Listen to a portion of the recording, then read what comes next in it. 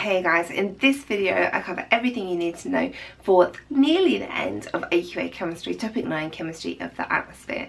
Don't forget, if you want a checklist, make sure you know everything, want to do loads and loads of practice, you can get that in the free revision guide, which is over on my website, or you can get that from Amazon. The air we breathe is made up of lots of different gases, predominantly nitrogen gas with about 20-21% oxygen in there, and then lots of other gases including a small amount of carbon dioxide. This is very different to the early atmosphere, which is mainly formed by things coming out of volcanoes. So we had a large amount of ammonia,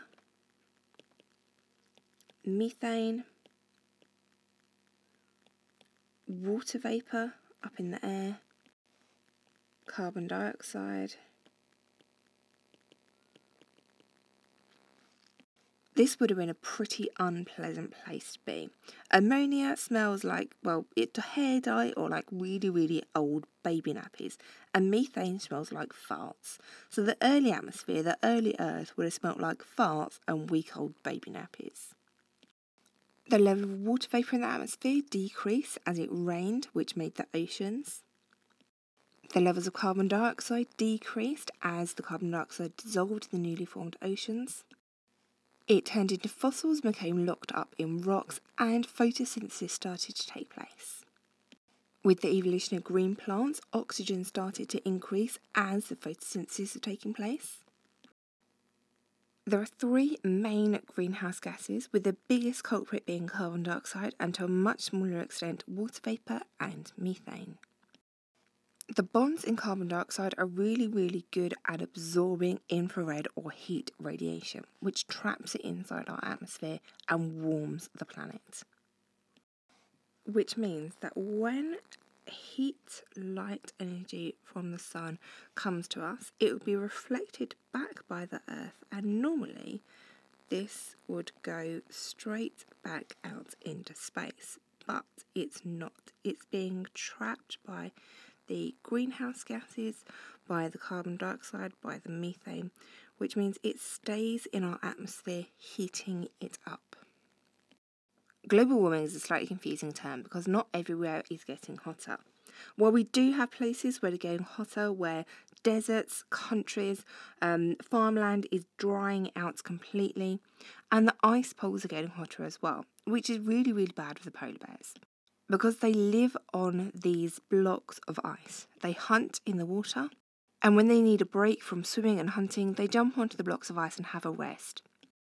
The problem is, if these blocks of ice are melting, there is nowhere for the polar bears to have a rest, so loads and loads of polar bears are drowning. And while the ice caps are melting, it means we are seeing increased levels of flooding in other places. As the sea levels go up, certain places, starting with places on the coast, are going to start to end up underwater. While Australia is having its hottest Christmases ever, us here in the UK are having our coldest Christmases ever, seeing unprecedented levels of snow. And the climate change doesn't just affect people, it affects animals and plants as well. As the temperature changes, the top of the mountain, which perhaps used to be under snow, is now available for habitation by new animals and plants. Now, say if you had a little house here and you knew it was protected from certain types of animals because it was too cold or too warm for them there.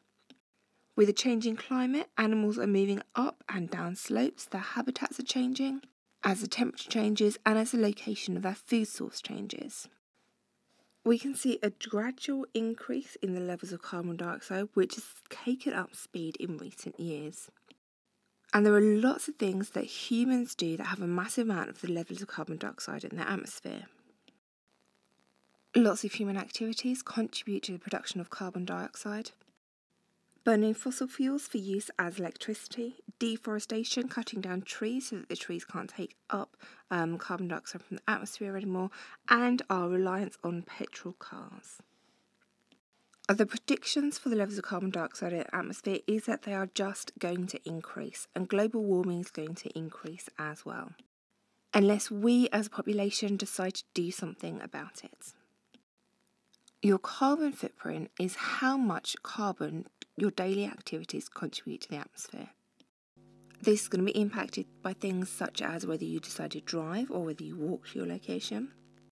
and whether you decide to eat food that is grown locally or food that has had to travel a long distance.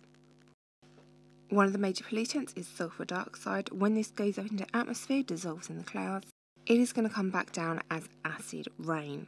This is going to have effect on a wide range of things. It is going to hurt the animals that come into contact with it if a lake or an ocean or a pond becomes too acidic. That's going to start to kill the fish and the plants in there. Plants are not going to appreciate having acid rained on them, so they're going to die, and it is also going to destroy limestone statues, which are going to dissolve in the acid rain. Too much carbon in the air is going to lead to large levels of smog and global dimming. This is particularly prevalent in developing countries. When I was in Beijing, it was really hard to see out the window because it was so smoggy. Water vapour is going to contribute to the warming of the planet. Carbon monoxide is a toxic gas, and nitrogen oxides are going to contribute to both smog and acid rain.